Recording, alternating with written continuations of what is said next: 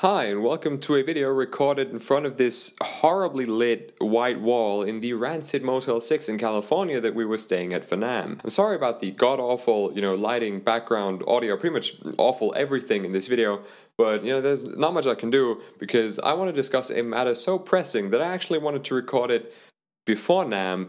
I'm recording it after NAMM right now, but I didn't really want to, mention where we're staying while we'd still be staying here for the next 3 or 4 days. But we're checking out of this dump tomorrow, thank fucking God, and flying back home. So, I feel safe doing it now. The pressing matter of which I spake is, of course, Kerry King's new Dean signature guitar. The plumbing is making very interesting noises right now. Now, Kerry King is a man, a guitar player who I am very fond of, who I relatively recently in a video have actually defended from, let's say, trolls on the internet, but, in recent days, his choice of signature guitars has been very interesting. Now, first of all, I don't understand why this man still has signature guitars in the first place, right?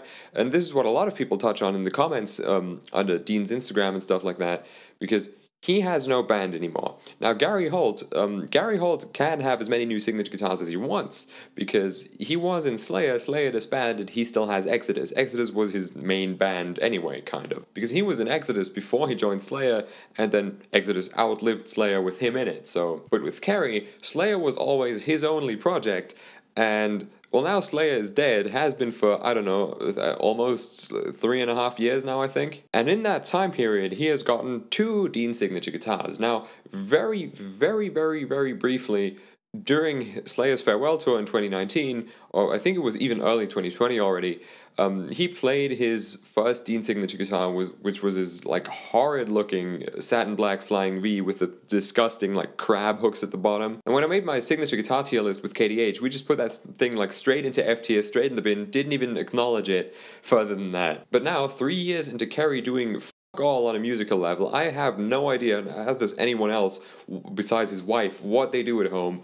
He could be in his underwear on his couch watching HGTV 24 hours a day for all any Slayer fan knows, and not, planning anything musical. I know there's supposed to be a successor to Slayer coming up or whatever, but that was supposed to happen for I don't know what, the past 3 years. There were rumors at some point about Phil Anselmo being the frontman of that. I think that's a pretty dead plan, but it's all just fairy dust. And then recently, Dean said, hey, let's give this man a second signature guitar. Now I know that seeing as I just came back from NAMM and, this is the last day at the motel and everything, you're probably thinking I'm about to insert some NAMM footage of me hunting down that guitar and, I don't know, testing it out, or at least standing there and pointing at it in person, but I could not find Dean's booth, and I honestly couldn't be bothered to hunt them down to that extent for this lazy-ass, half-assed, early moist critical kind of video. So I'll just be quoting Dean's Instagram. The new Dean USA custom shop Kerry King Signature Overlord, well that's a mouthful, is the pinnacle of craftsmanship and our second unique groundbreaking design in collaboration with Kerry.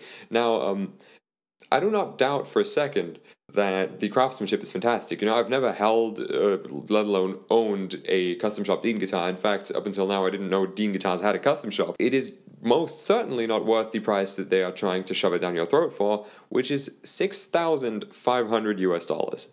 You heard that right. It is almost $7 grand. Now, if I can take you back a few years to his first Dean signature guitar, which is, I just mentioned that a couple minutes ago, I think that was available on even Thomann and stuff for around 1,200, maybe 1,500 euro, which is a reasonable price for a guitar of that quality. I always say I don't like EMGs and everything, but they are expensive, and so are Kayla bridges, especially his signature Kayla bridge, and the materials, the finish, all of that, up to 2,000 would have been justified for that guitar, I find. 7,000 for this one is not. Now what makes it, in their eyes, a $7,000 guitar, I think, is A, the fact that it's Kerry King's signature, even though that means nothing anymore, because he's the ex-guitarist of a band which has disbanded now, and hasn't been doing anything on a musical level since, and B, because it has battery-powered LED lumen-lay side dots and a Sustainiac pickup in it, which is the only thing besides the horrible lopsided crab leg shape that differentiates it from the shape before that. Like, I'm serious. Who thought of this shape? I mean, I don't know if he has like kids by now. He might have a toddler by now. You know, kind of since Slayer disbanded and told his little tiny infant toddler child to doodle a guitar for him, and then went up to Dean and said, "Hey, I want this as my new fucking signature guitar."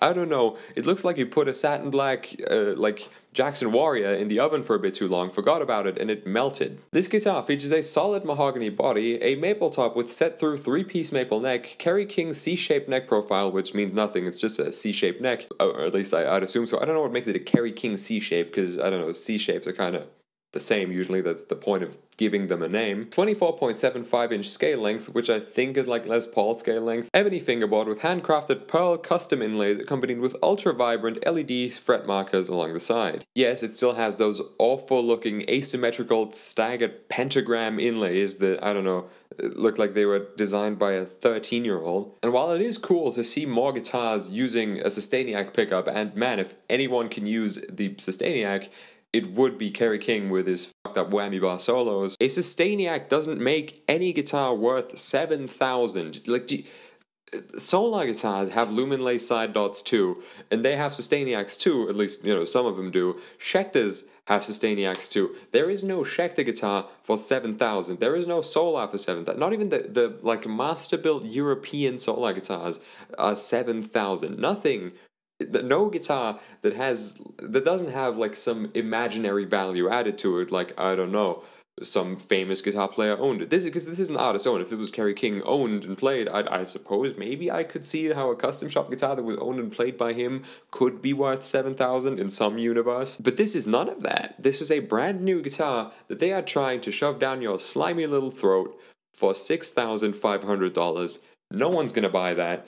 Especially because Kerry King is currently not anyone. He's the ex-guitarist of Slayer, which is cool, and I still like him, and I will listen to whatever project he comes up with next if that happens. But as of right now, it's a signature guitar for someone who's kind of been completely under the radar for the past 3.5 years. No one's heard any news about him. He doesn't have any social media even. His wife does, but it's private.